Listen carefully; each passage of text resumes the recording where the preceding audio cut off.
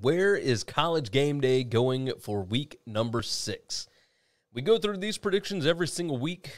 We have not hit on one yet. I thought last week that Arkansas was going to win, and therefore game day would be in Fayetteville because they didn't want to be getting soaked over in Clemson, South Carolina.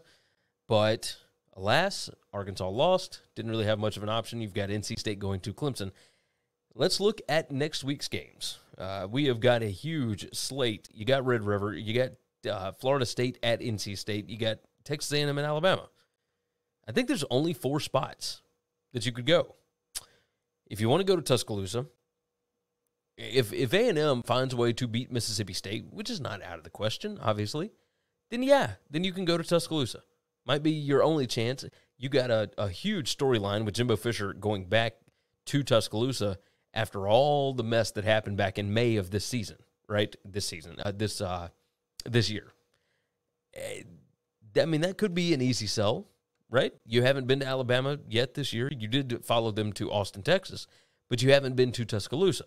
And I don't know that there's anybody left on the schedule, at least for home games, that you would make it back to Tuscaloosa. So that might be your spot. However, do you go there if Texas A&M is coming off of a loss to Mississippi State?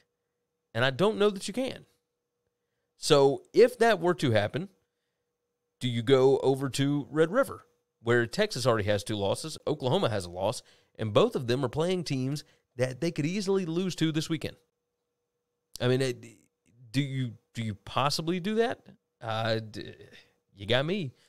Which, by the way, Alabama, if you're going to go to Alabama, A&M is the spot because they play on the road at Tennessee. They play at LSU. They play at Ole Miss. The only home games left are Mississippi State, Austin Peay, and Auburn.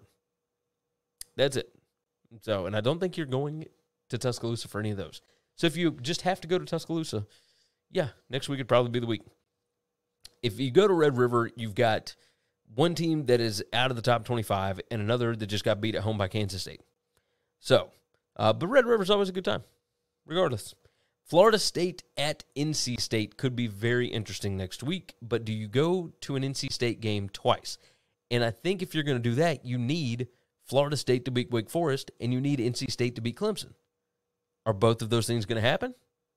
More likely not than so. So maybe, at this point, if you get Kansas to beat Iowa State, regardless of what happens with TCU and Oklahoma, TCU is heading to Lawrence next week. Possibly, you finally get Kansas College Game Day. And I think it would be very interesting.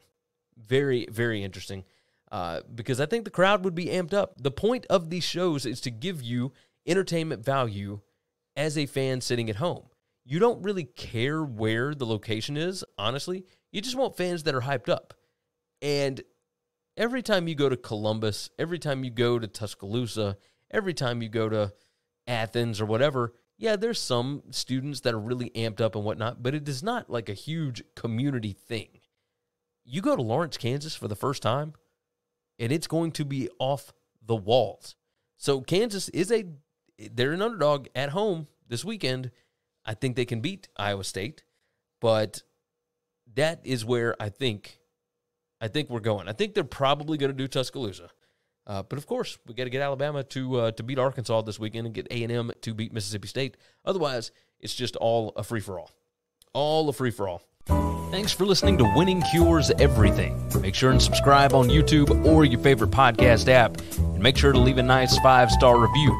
You can follow Gary on Twitter @GaryWCE. And the show is @Winning Cures. Be sure to check out the merch in our web store and share the show.